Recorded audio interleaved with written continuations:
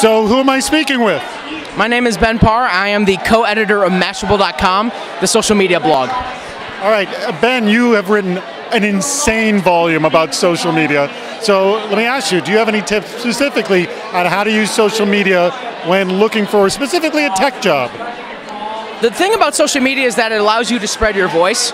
So the number one piece of advice I give to anyone is to use it to build a brand and to build a presence.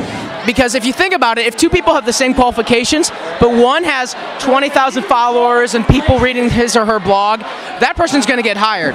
So use social media to build out your brand, build out your presence, and take it out of the hands of the people who are doing the hiring. Make yourself a brand that people want to have.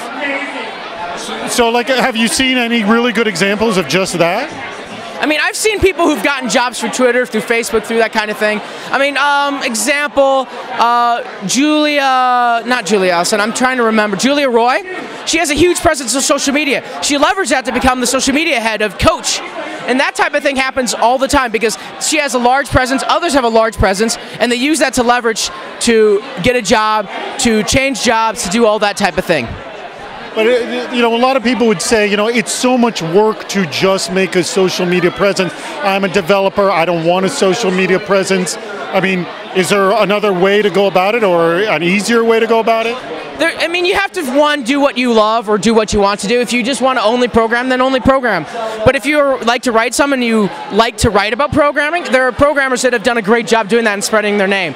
You got to do a little bit of work on the branding side because that's just how the world works today. But just if you write about stuff that you love or talk about stuff that you love on video or whatever way, it's going to build up and you're not going to think of it as work, you're going to think of it as fun.